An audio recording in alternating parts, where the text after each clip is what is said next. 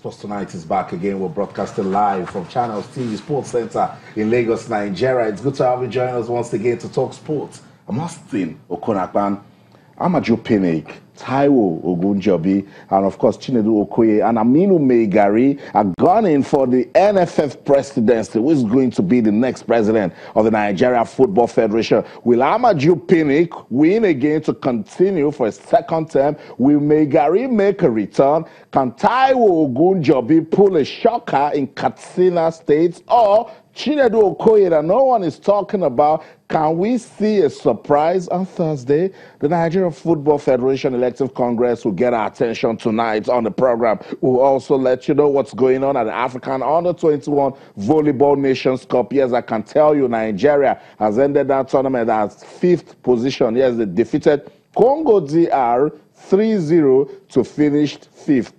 Don't get hard. It's volleyball. We'll talk about it often. There's the new board, and they're saying that they are learning one or two things from this competition. So we love it. We like it. So let's see what they can do with this experience from the championship. And the African body says, look, Nigeria needs to organize more competitions. Yes, that's another way we can develop volleyball in the country. We'll talk about it on the show tonight. Also, we'll take a look at the development of freestyle football in Africa. Nigeria has just hosted the African Championship. Look, we didn't win.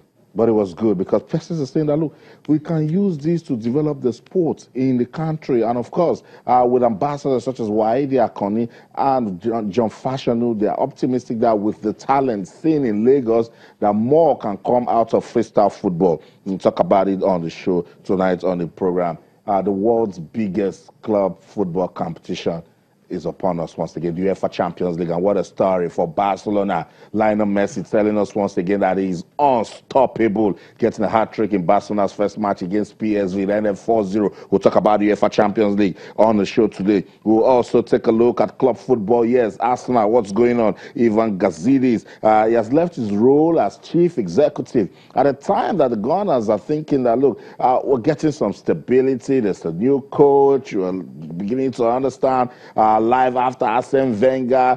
This is time also Kroenke and his stake at the club. Gazidi is now leaving. Arsenal fans, you should be part of the program tonight. What's your take when you heard about that news? Talk to us. So much going down in the UEFA Champions League. We will talk about it. And of course, every other thing that you want to talk about, Taekwondo is also in the menu. So if you're ready, let's go. That's our feedback mechanism on your screen right there. Talk to us just about anything that I've just mentioned, particularly the Nigeria Football Federation election is going to take place in Katsina. The advanced party, they are already there, clearing the way. By tomorrow, you'll be hearing so much coming out of the different camps. You know, it's football administration in Nigeria, so it's big deal. CAF and FIFA, they have sent in their representatives, say, now go and monitor it, just in case. We're hearing stories, we can turn to somebody and say, what happened? So CAF and FIFA representatives, they are already getting set for that one also. So talk to us on Twitter channels, _sports, Facebook channels, Facebook, send us an email, sportstonight@channelstv.com.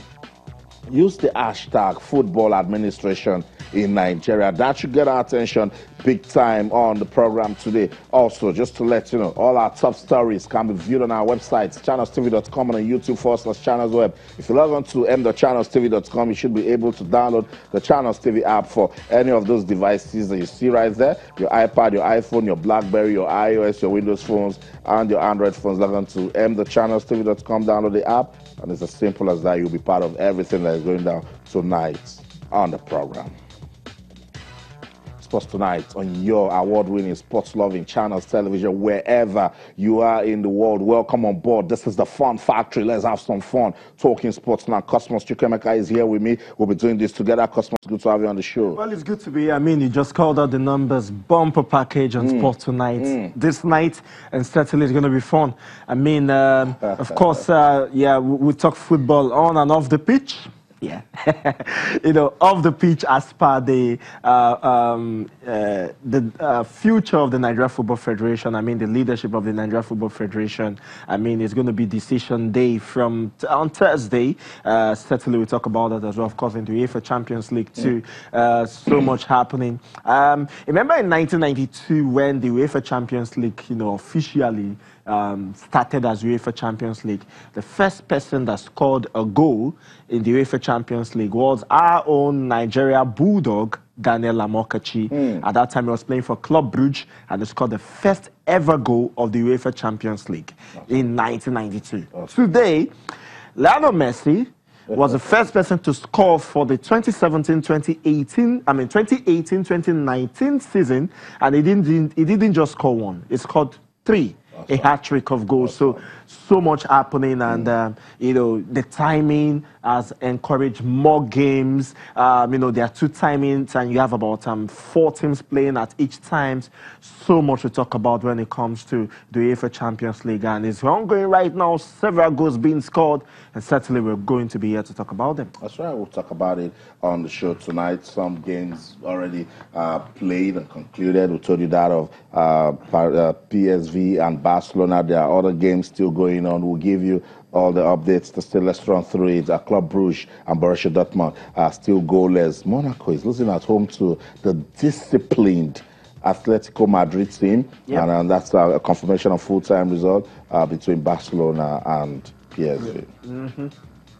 Inter Milan defeated Tottenham 2-1. Tottenham was leading, and then Inter Milan, bounced back and went on to win the Resta Belgrade and Napoli playing goalless, while Liverpool 2-1 up against PSG. Yeah, certainly. I mean, as I said, there's so much to talk about.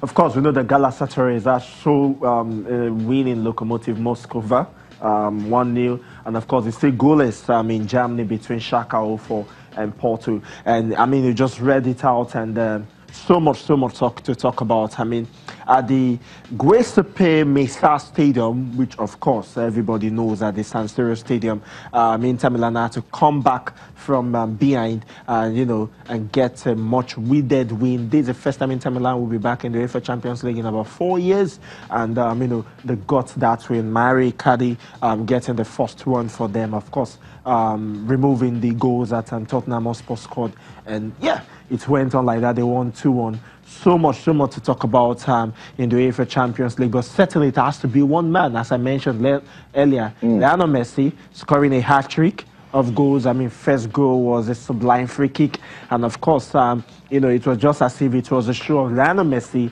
and Ousmane Dembele in that one as well. So 2 of them got a goal for Barcelona, and of course against the PSV side that are coming back to the Champions League in about 3 years. Wow. Baptism of fire. Saying, don't touch me. I'm still unstoppable. We'll continue to monitor the UEFA Champions League games that are being played. I will give you all the updates tonight on the program. Let's bring the discussion back home right here in Lagos State. We keep saying infrastructure development is important towards any country's sports development. And the Lagos State government, they've identified that that's one key area they can start in getting sports to the level that they want to, talking about international standard. Let's see the Teslim Balogun Stadium. You'll not believe it. They meant business when they said they want to start the regrassing of the Teslim Balogun Stadium. So customers of goes the synthetic pitch. Yeah, and of course, on comes the natural grass. I mean, they understand the fact that, it used to be a grass pitch before, during the administration of the now Minister of Power, Babatunde Raji Fashola. They decided to go synthetic for the 2009 under-17 FIFA World Cup. And, they feel that they need to get back to grass, so that they can lure back, if I can use that word, the Super Eagles of Nigeria, back to Lagos. The only one time that the Super Eagles played on this pitch was in a friendly against Sierra Leone, and that was when first match of Samson Siasia, the coach of the Super Eagles at the time, and we know eventually what happened. And you need to see the way the synthetic pitch is being removed. It's like a carpet.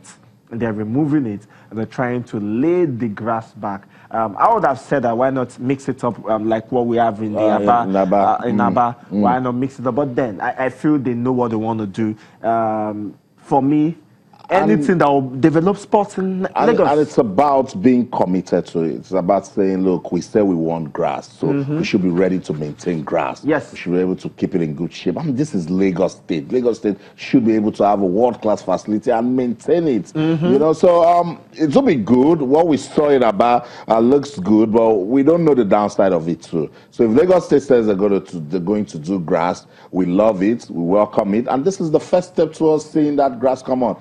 This needs to go off. Yeah. And it is going off. It's going off. And I hear in about a month or two, we're going to have grass. You know, I don't know how fast that can be, but I like the approach of sports of Lagos State, especially in the last 12 years. I'm talking about after Governor Fashola, and of course, now that we have Governor Ambode, the approach that they have given to sport, I mean, it has never been this good. And they want to make sure that everything is good. I mean, there's an Onikon Stadium that is being built, which is going to be, they call it the Arena. I mean, it's going to be fantastic as well, and this one as well. So let's just see how it goes, and kudos must go to the Lagos State government for this. Okay, so that's it. Grassroots infrastructure development in action, and the Lagos State government, they are putting action to words. They said they want to, you know, develop sports and start with the facilities, and they're doing just that. We saw, and they're still working at the Gege Stadium, Onikon Stadium, and now the grass at the regrassing of Teslim Balogun Stadium has just commenced. We'll continue to monitor it just in case there's a pause. We'll say, hey, Lagos State government, what's going on? But with Kweku Tando, who is the chairman of the Lagos State Sports Commission, he has assured that they are committed to this, and then they will make it happen. So that's a good one. Hopefully other states will see what Lagos is doing. We still have some stadiums in this country that when you go there, you ask questions. So let's make it good. That's the first way to stop rebranding sports in Nigeria. Let's get on with the show now. Go to Abuja. Yes, the Abuja National Stadium too. The pitch is nothing to write about. You can't even go there. Look at it. No, it's not a good sight. But the indoor sports hall is still functional, and that's where we're having the African Under-21 Volleyball Nations Cup, and we've been giving you updates. The final will be played tomorrow between Egypt and Tunisia. But Nigeria has ended at our championship, Cosmos, by finishing 5th. They defeated Congo DR 3-0. Now, for me, some wants to see victory. It's good when you come and say, oh, the Nigerian team won. But it's also a wake-up call when you don't win. You start asking questions for the federation. After seeing what the girls did in Nairobi, Kenya, under 20, and now we're seeing under 21 for the men, there must be lessons in it for them. Certainly, I mean, big-time lessons, and you should understand that it is underage competition to get the future stars of the sport, and it's a good one that actually did it, you know, on home turf. So I feel so much lessons, and the big lesson for me is maximize on this and make them better. Yeah, that's the big one for me. That's a lesson for me. So the Nigeria Volleyball Federation will go back and then find ways they can, you know, get better with the experience from the African Under-21 Nations Cup Championship. And also the African body has said, look, Nigeria can be better with this sport. They need to organize more events, and that's a charge to the Ministry for Youth and Sports and, of course, the volleyball family in the country. Let's go on this break. Sports Tonight on Channels Television. When we come back, what's going on? I will find out what's going on with Taekwondo in Nigeria. Very good news, so don't go anywhere. Stay.